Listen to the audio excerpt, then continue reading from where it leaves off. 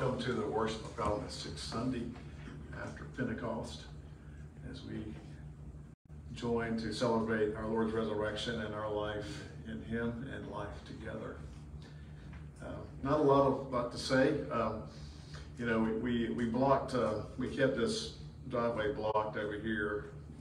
We made a decision because one Sunday I was sitting here and this huge boat, pontoon boat, and I'm on leading worship. I see this huge thing come through, and so the decision was made to do that for liability's sake and all that. Well, I guess someone was not paying attention, or maybe just decided it's going to be a throughway, and so they run through this gate out here, chain, pulled the whole thing out of the ground. So we're not sure who did it, but someone is bearing the signature of it, I guarantee you that, because they pulled the concrete post out of the ground, didn't they? I mean, geez, hit it with some force. So if you see that out there, you'll understand.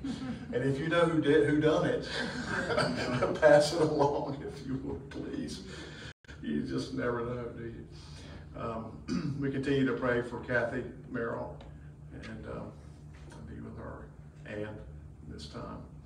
I know it's been a long journey, continues to be one.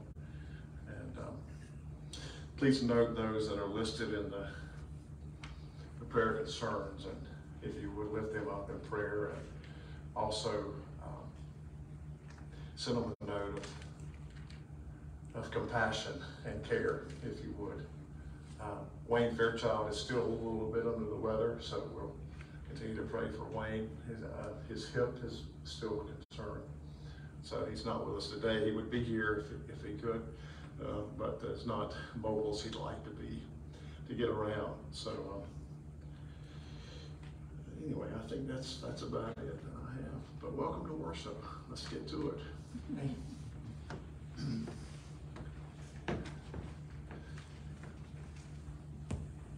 Be still, my soul, the Lord is on thy side. Bear patiently the cross of grief or pain. Leave to thy God to order and provide in every change. He faithful will remain. Be still, my soul, thy best thy heavenly friend. Through thorny ways leads to a joyful end. Be still, my soul, the hour is hasting on, when we shall be forever with the Lord. When disappointment, grief, and fear are gone, sorrow forgot, love's purest joys restore. Be still, my soul, when change and tears are past. Oh, safe and blessed, oh, safe and blessed, oh, safe and blessed, we shall meet at last.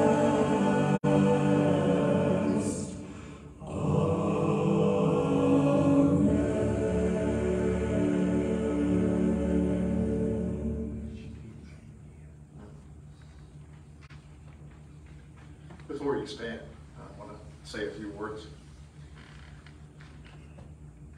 We come together today to seek out the living God, but importantly, for the living God to encounter us. That's why we come to church. I mean, that's why we're here.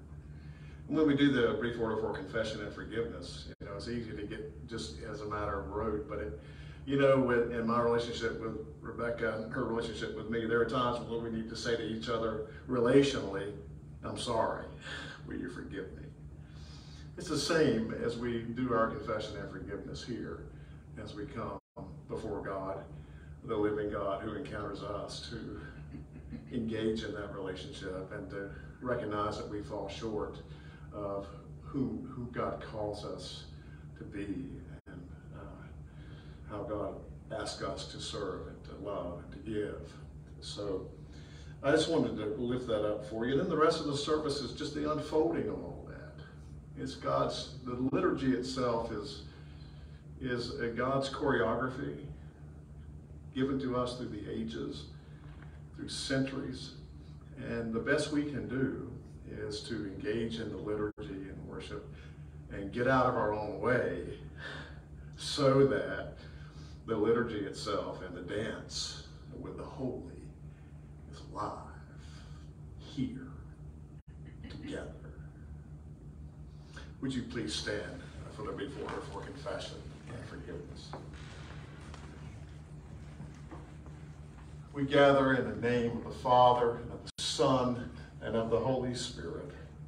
Amen. God of all mercy and consolation, come to the help of your people, turning us from our sin to live for you alone. Give us the power of your Holy Spirit, that we may confess our sin, receive your forgiveness, and go into the fullness of Jesus Christ, our Savior and Lord. Amen. Let us confess our sin before God and one another. Most merciful God, we confess that we are captive to sin and cannot free ourselves. We have sinned against you in thought, word, and deed, by what we have done and by what we have left undone. We have not loved you with our whole heart. We have not loved our neighbors as ourselves.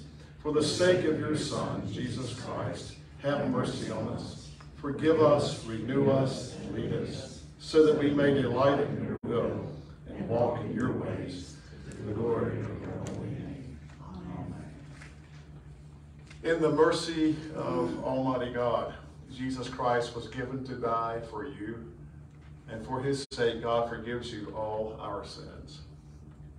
As a called and ordained minister of the Church of Christ, and solely by his authority, I therefore declare to you the entire forgiveness of all your sins, in the name of the Father, and of the Son, and of the Holy Spirit. Amen. Our opening hymn this morning is number 556, Morning Has Broken.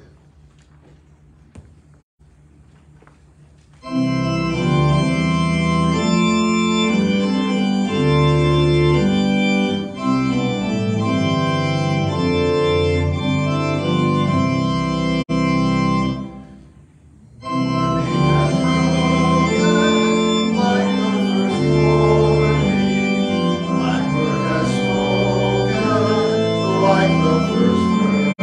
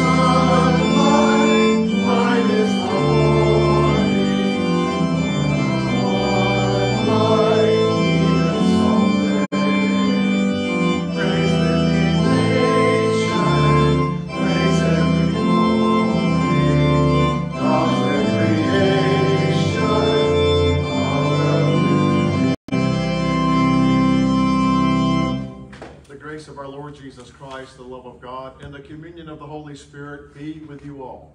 And also with you. Let us pray. Eternal God, you draw near to us in Christ, and you make yourself our guest. Amid the cares of our lives, make us attentive to your presence, that we may treasure your word above all else, through Jesus Christ, our Savior and Lord. Amen. Amen. You may be seated.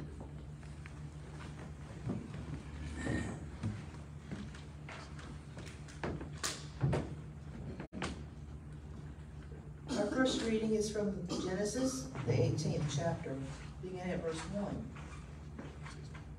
The Lord appeared to Abraham by the oaks of Mamre, as he sat at the entrance of his tent in the heat of the day. He looked up and saw 3 men standing near him. When he saw them, he ran from the tent entrance to meet them and bowed down to the ground. And he said, "My Lord, if I find favor with you, do not pass by your servant. Let a little water be brought and wash your feet and rest yourselves under the tree. Let me bring a little bread that you may be refreshed, and after you may pass on, since you have come to your servant." So they said, "Do as you have said." And Abraham hastened into the tent to Sarah and said, "Make ready quickly 3 measures of choice flour, knead it, and make cakes." Abraham ran to the herd and took a calf, tender and good, and gave it to the servant who hastened to prepare it. Then he took curds and milk and the calf that had been prepared and set it before them. And he stood by them under the tree while they ate. And they said to him, "Where is your wife Sarah?" And he said, "There in the tent." Then one said, "I will surely return to you in due season, and your wife Sarah shall have a son." Here ends the reading. Thanks be to God. Today's psalm is Psalm 15. Lord, who may dwell in your tabernacle? Who may abide upon your holy hill? Those who lead a blameless life and do what is right, who speak the truth from their heart. They do not slander with their tongue. They do not do evil to their friends. They do not cast discredit upon a neighbor. In their sight the wicked are rejected, but they honor those who fear the Lord. They have sworn upon their health to not take back their word. They do not give their money in hope of gain, nor do they take bribes against the innocent. Those who do these things shall never be overthrown. The second reading is from the first chapter of Colossians, beginning at verse 15. Jesus Christ is the image of the invisible God, the firstborn of all creation. For in him all things in heaven and on earth were created, things visible and invisible, whether thrones or dominions or rulers or powers. All things have been created through him and for him.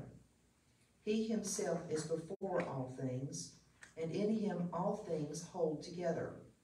He is the head of the body, the church. He is the beginning, the firstborn from the dead, so that he might come to have first place in everything. For in him all the fullness of God was pleased to dwell, and through him God was pleased to reconcile to himself all things, whether on earth or in heaven, by making peace through the blood of his cross.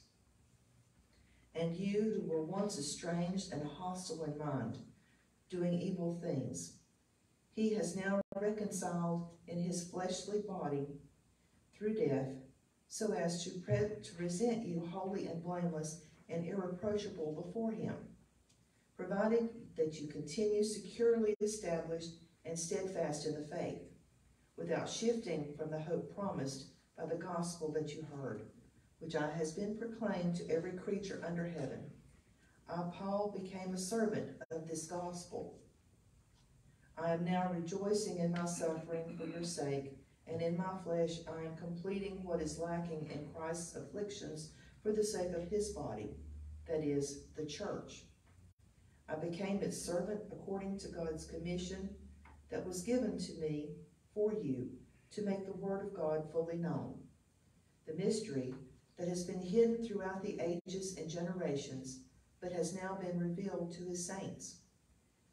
To them God chose to make known how great among the Gentiles are the riches of the glory of this mystery, which is Christ in you, the hope of glory.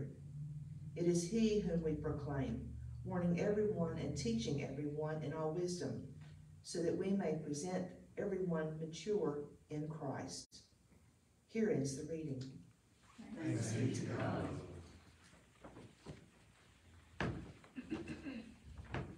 Would you please stand for the reading of the gospel lesson?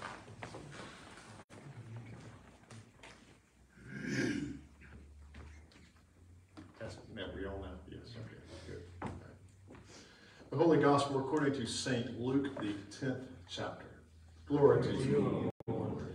Now as they went on their way, they entered a certain village where a woman named Martha welcomed him into her home. She had a sister named Mary, who sat at the Lord's feet and listened to what he was saying. But Martha was distracted by her many tasks. So she came to him and asked, Lord, do you not care that my sister has left me to do all the work by myself? Tell her then to help me. But the Lord answered her, Martha, Martha, you are worried and distracted by many things. There is need of only one thing.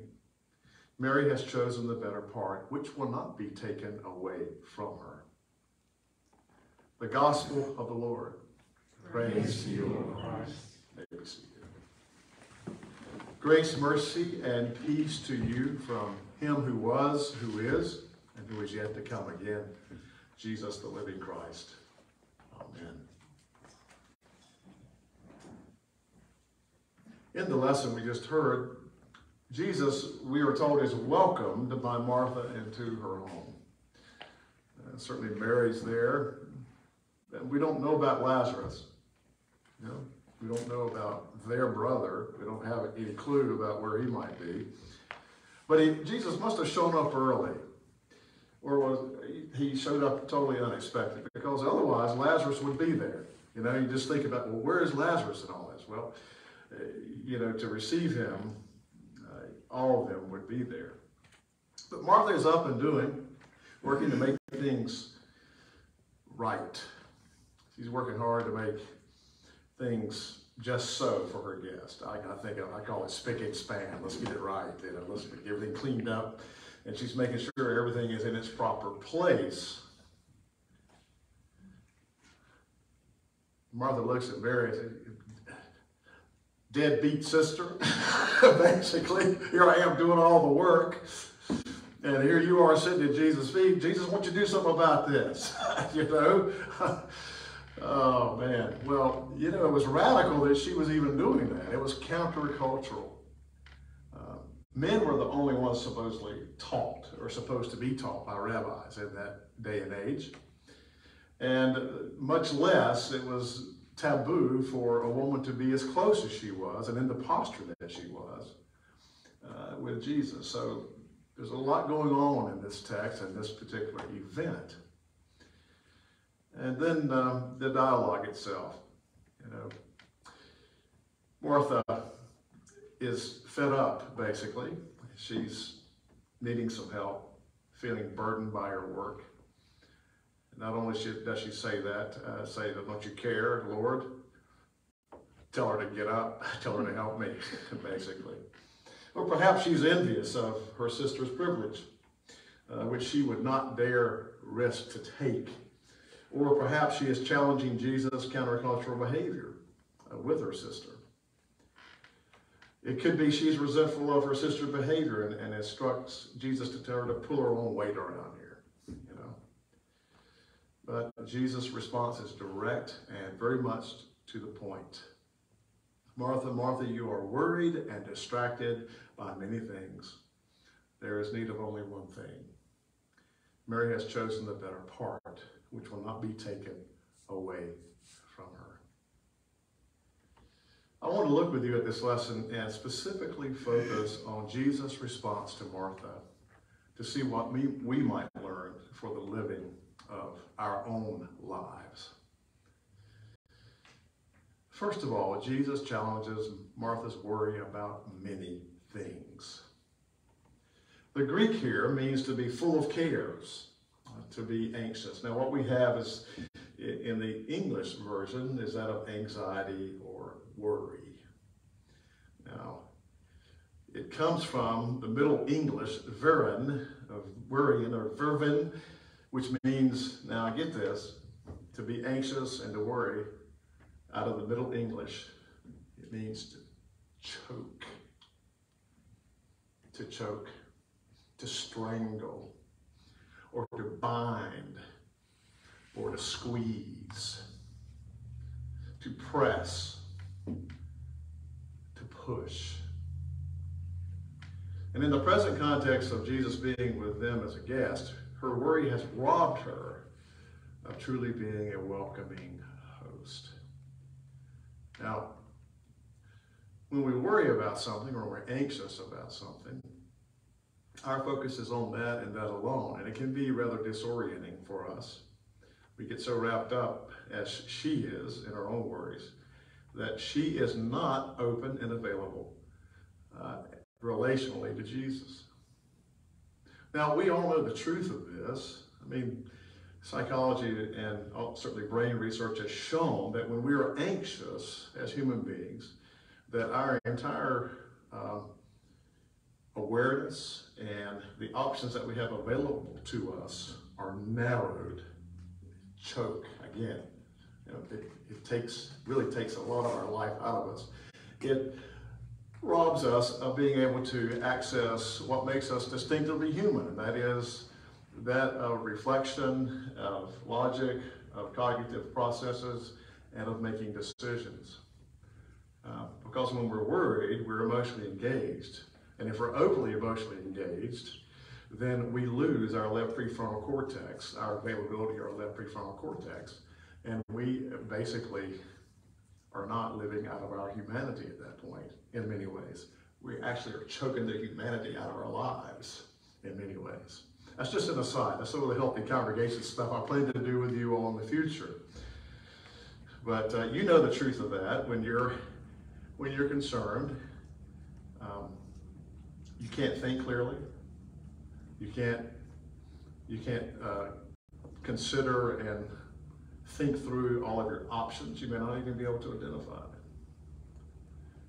But anyway, so Jesus recognizes that she is troubled and she's under stress. She has many things on her mind, and about spick and span and getting things right, and also a little angry at her sister. The lesson says that Martha welcomed him into the home, but did she really? She's not relationally available because the availability of her heart and mind and presence are elsewhere and are scattered. And she is literally choked up. She's strangled by her worries and is under a great deal of stress. You ever been strangled by your worries? I have, certainly. You know, to live in this world, there has to be some level of anxiety or worry. So Jesus is not talking about doing away with all that. Jesus is talking about in the moment with Mary and Martha, what is happening.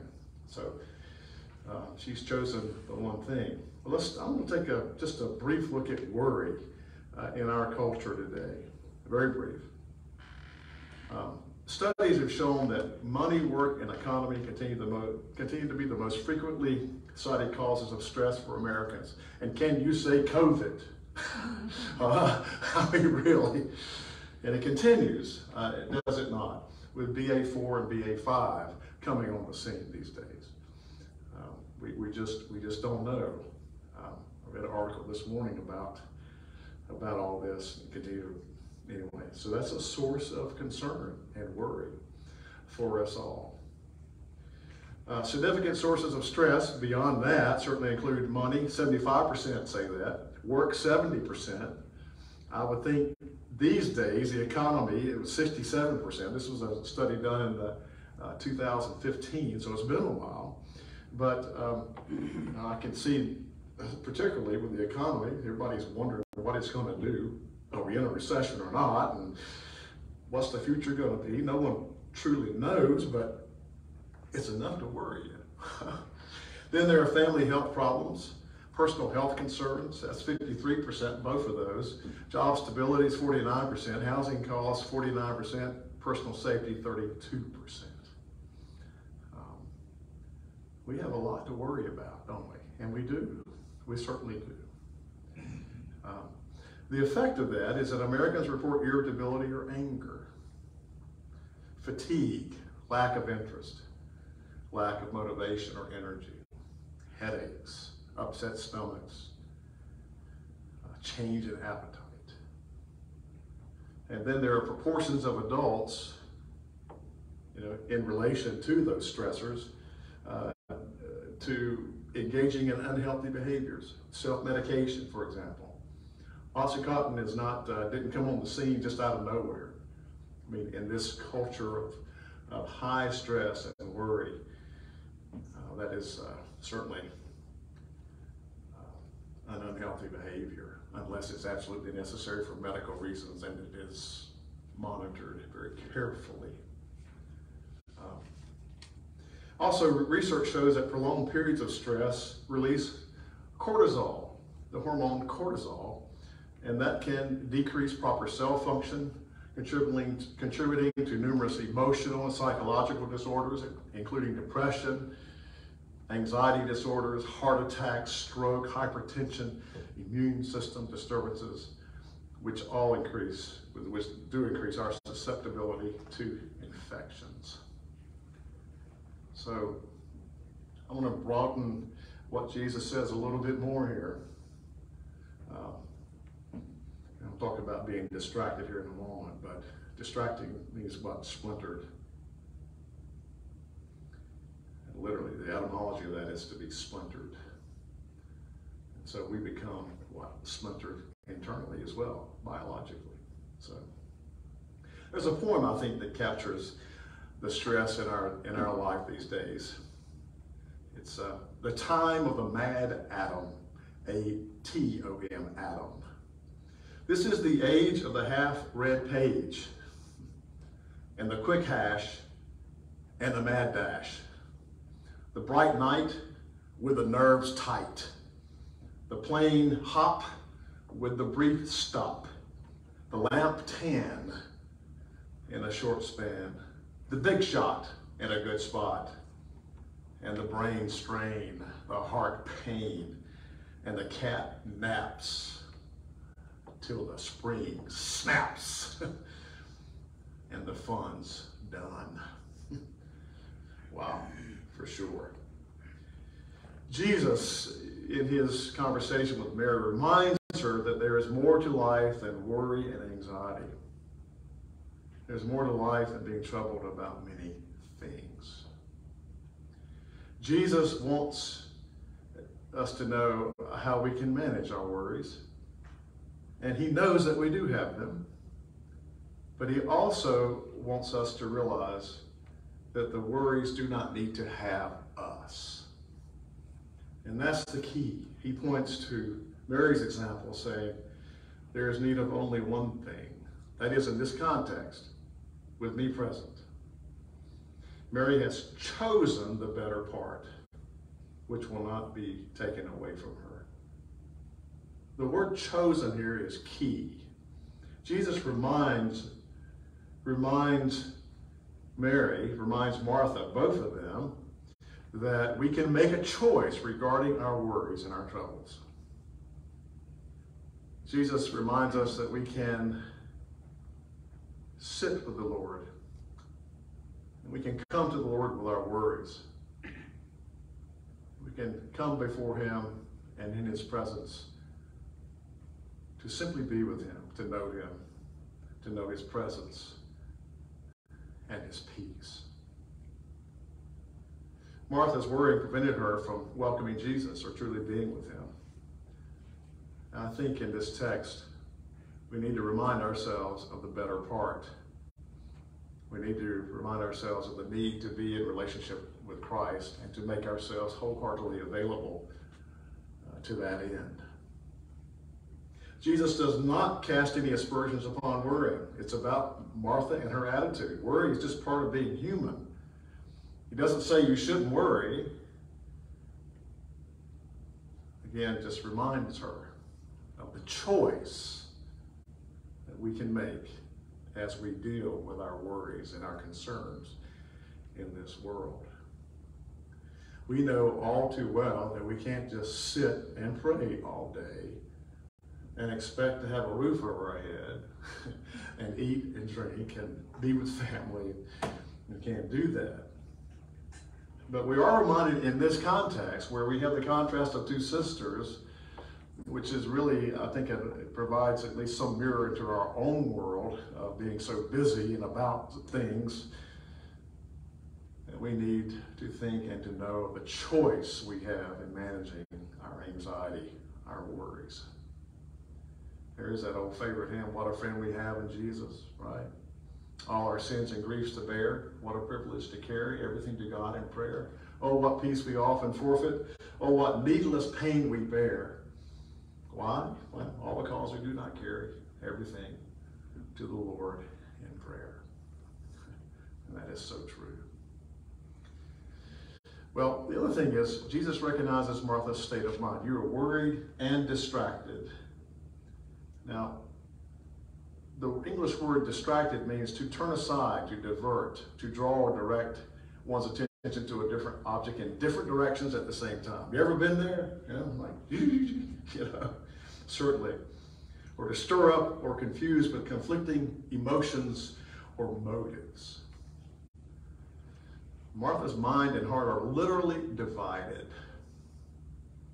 In fact, the old archaic use of distracted means insane, mad. Wow. So Martha's mind is overwhelmed with many thoughts and concerns related to her work. She is not singularly focused. Mary is. Mary has her fixed gaze on the Lord and is open, receptive, attentive to her Lord. And reminded that we don't need to be so distracted. We can make choices about that. You know, as Americans, we are preoccupied with our work. And did you know that the United States has the longest work week of any industrialized country in the world? It does. 52% work over 40 hours. 41 to 49%, 11%, 50 to 59, 50 to 59, 21%, and 60 plus, 18%. That's the numbers on that. I've been in that latter group before. It's no fun. I'm sure some of you have too. Indeed. Gordon Dahl, in his book, Work, Play, and Worship in a Leisure-Oriented Society, is quoted as saying, most middle-class Americans tend to worship their work, to work at their play, and to play at their worship. I think that's well said. So Jesus does not reprimand Martha for her work as much as he does for her preoccupation with work. And that causes her to be distracted, causes her not to be able to focus, and causes difficulty not only, you know, with herself, but also with her sister. Well, we all have heard the saying, all work and no play makes Jack a very dull boy. Jesus is saying to Martha and to us that all work and no pray or praise makes us a very shallow Christian. So Jesus challenges Martha. Jesus challenges us to establish some balance between work and worship. We are challenged to establish some balance between doing and being. To establish some balance between the attitude of willfulness that gets things done and the attitude of willing openness and receptiveness that welcomes and joins others in community. Jesus challenges us to establish a balance between a faith that is active in love. After all, we do say what? The ELCA is God's work, our hands. That's not all of it. It can't be, according to this text. We need to have a balance between God's work in our hands and a faith that is centered in and renewed by God's presence and God's word. The two inform one another in many ways. Jesus tells us there is need of only one thing as we worry with the cares of this life and as we are filled with many thoughts and concerns related to our work and the demands on our time. We need to be mindful. We need to give much needed time to choose the better part, to be, to know, to love, to converse with our Lord and with one another. With one another. A wonderful text in Colossians about us being the body of Christ in the world, and so we are. We can't be the body unless we are one with each other. Indeed. Well, there will be a time, we know this, there will be a time when the cares and concerns of this world will come to an end. There will come a time when the fevered pitch of work will also come to an end. However, the relationship with our Lord, his care, his presence, his peace, and his power cannot and will not be taken away from us. So what would Jesus say of you this morning as you look at your life and assess this call to balance? This is a question for you and a question for me. People of God, will you choose the better part? Amen.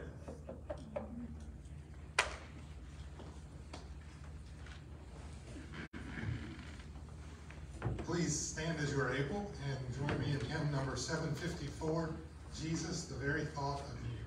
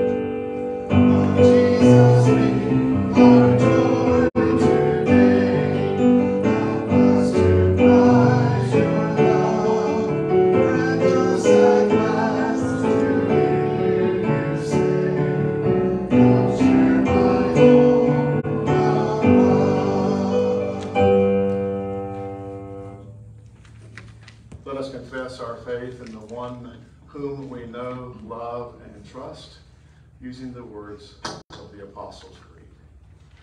I believe in God the Father Almighty, creator of heaven and earth. I believe in Jesus Christ, God's only Son, our Lord, who was conceived by the Holy Spirit, born of the Virgin Mary, suffered under Pontius Pilate, was crucified, died, and was buried. He descended to the dead. On the third day he rose again. He ascended into heaven. He is seated at the right hand of the Father, and he will come to judge the living and the dead. I believe in the Holy Spirit, the Holy Catholic Church, the communion of saints, the forgiveness of sins, the resurrection of the body, and the life everlasting. Amen. United in Christ and guided by the Spirit, we pray for the church, creation, and all in need. Ever-present God, in Christ you fill all things. As your church gathers to hear your word, share your meal, and receive your blessing, teach us to welcome strangers as we have been welcomed by you. God of grace, hear our prayer. Through Jesus, you created all things, invisible and visible. Teach humankind to honor and protect all creation, including living things that remain hidden from our eyes, such as air, atmosphere, molecules, and microscopic creatures. God of grace, Hear our prayer. through Christ you reconcile all things. Motivate those in power to end enslavement, dehumanization, or brutality of any kind to protect and improve the lives of indigenous peoples. God of grace, hear our prayer. Through Christ you bring peace. Assure all who are worried and distracted by many things of your constant presence. Soothe those suffering in mind, body, or spirit. And sustain all who are afflicted. Especially we pray for Beverly, Glenn, Ruby, Cliff, Ann, John, Wayne, Judy, Ann, Rachel, Susan, Alice, Megan, Kathy, Donna. Also be with those who are grieving as we continue to lift up the family of Gary Laxton. God of grace, hear our prayer. in Christ you made your word fully known. Inspire this worshiping community to abide fully in your word as we sit at the feet of Jesus. Bless the ministry of teachers and Bible study leaders. God of grace, Hear our prayer. in Christ you brought forth the firstborn from the dead. We give thanks for the saints you have gathered at your table. Gather us with them in your eternal glory. God of grace, Hear our prayer. O God of every time and place, in Jesus' name, and filled with your Holy Spirit, we confidently entrust these spoken prayers and those in our hearts into your holy keeping. Amen.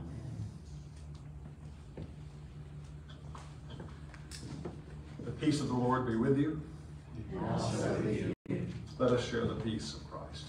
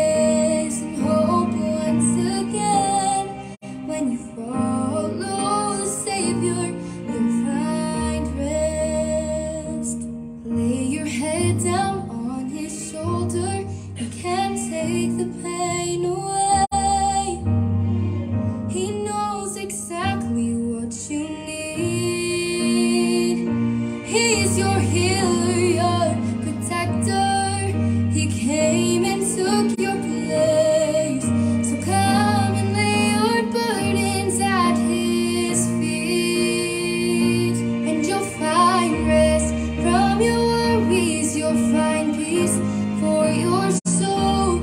You'll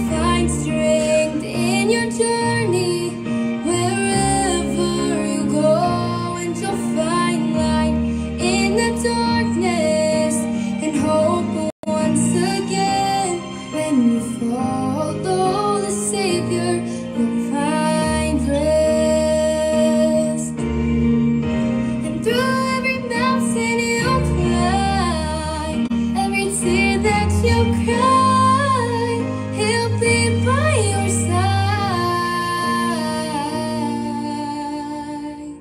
And you'll find rest from your worries. You'll find peace for your soul. You'll find strength in your journey wherever you go. And you'll find light in the darkness and hope once again. When you follow the Savior, you'll find rest. When you follow the Savior, you'll find rest.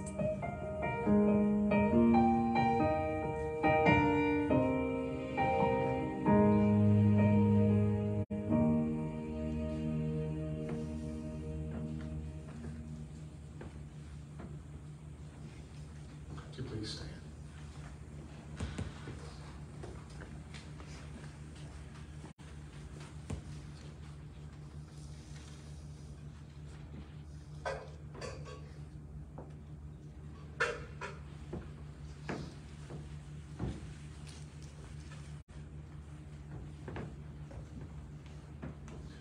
Let us pray. God of abundance, you have set before us a plentiful harvest. As we feast on your goodness, strengthen us to labor in your field and equip us to bear fruit for the good of all. In the name of Jesus, amen. Holy, mighty, and merciful Lord, heaven and earth are full of your glory. In great love, you sent to us Jesus, your Son, who reached out to heal the sick and suffering, who preached good news to the poor, and who on the cross opened his arms to all. In the night in which he was betrayed, our Lord Jesus took bread, gave thanks, and broke it, and gave it to his disciples, saying, "Take and eat. This is my body given for you. Do this for the remembrance of me."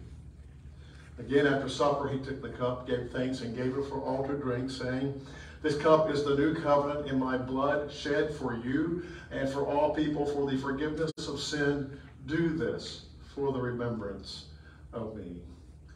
Remembering therefore his birth, death, resurrection, and ascension, we await his coming in glory. Pour out upon us the spirit of your love, O Lord, and unite the wills of all who share this heavenly food, the body and blood of Jesus Christ, to whom with you and the Holy Spirit be all honor and glory, now and forever. Amen. And now we pray the prayer our Lord taught us to pray. Our Father, who art in heaven, hallowed be thy name. Thy kingdom come, thy will be done, on earth as it is in heaven. Give us this day our daily bread, and forgive us our trespasses, as we forgive those who trespass against us. Lead us not into temptation, but deliver us from evil. For thine is the kingdom, power, and glory, forever and ever. Amen.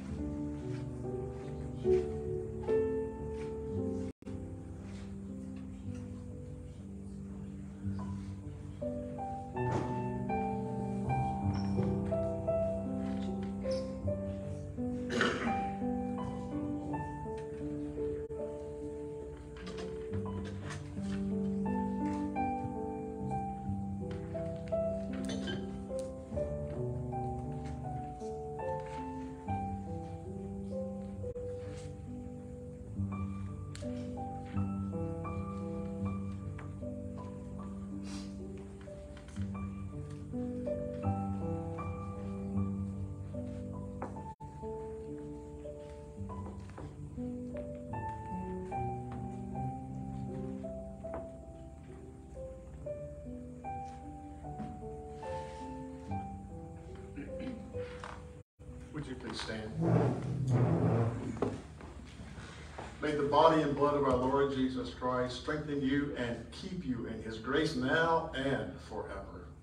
Amen. Let us pray. Life-giving God, through this meal, you have provided for us the better part. Indeed, you have encountered us. You attended to our needs and our wounds. You have fed us with your love and your mercy. Now send us forth to live for others, both friend and stranger, that all may come to know your love. This we pray in the name of Jesus. Amen. Amen.